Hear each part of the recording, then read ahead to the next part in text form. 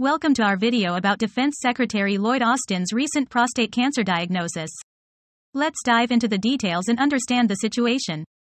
Defense Secretary Lloyd Austin was diagnosed with prostate cancer and underwent a minimally invasive procedure to treat and cure it.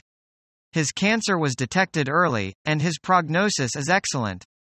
The lack of transparency surrounding Austin's hospitalization, cancer diagnosis, and complications has raised questions about communication within the administration. It's important to approach this topic with empathy and understanding. Let's engage in respectful discussions and support those affected by such health challenges. Stay informed and join the conversation. Your understanding and support matter. Let's come together to stay updated on important issues and be there for those in need.